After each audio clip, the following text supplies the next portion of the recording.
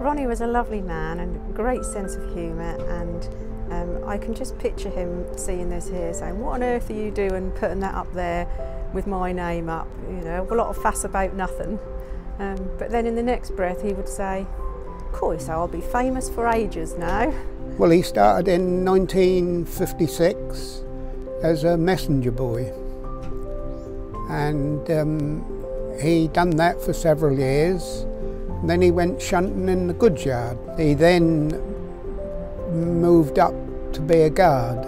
From then on he was 20-30 years as a guard, and then he had to take early retirement in 1996 after 41 years.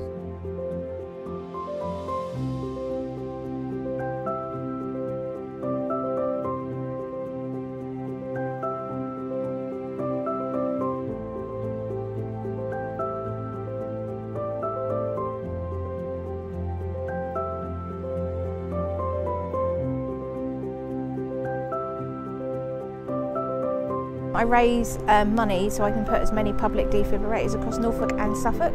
I've put out 148 public defibs in 2 years. I'm thrilled that it's outside on the platform, absolutely. Just couldn't be in a better place. So yeah, I'm really, really pleased.